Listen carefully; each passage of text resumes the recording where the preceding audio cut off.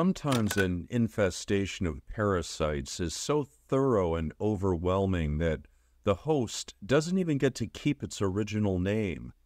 In part 1 of today's episode, we explore the recent creation and destructive history of the word Judeo-Christian. I'm Darren Kalama, and this is the First Bible Network. Deconstructing the past to help you make sense of today. Time for another award-winning episode of Pre-Nicene Perspective with your host, Darren Kalama.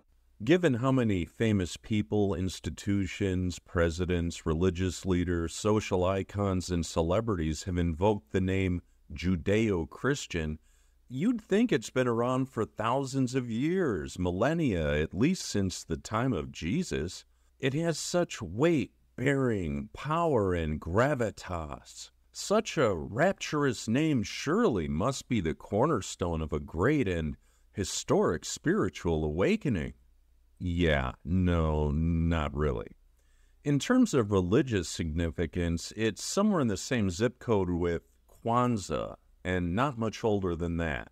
The etymology of the word and its earliest known use was in the 19th century, where it first appears in a letter from Alexander McCall. Don't worry, nobody else knows who he is either.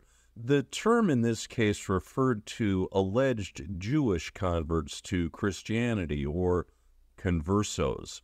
Also around this time, the word Judeo was being slapped around on just about everything. Names like Judeo-German, Judeo-Italian, Judeo-French were commonly used to describe various things related to Jews. It was part of a growing movement. We hope you enjoyed the preview for part 1 of our series on Judeo-Christianity. And we invite you to watch the full episode commercial-free on PCTV at pre-nicene.org.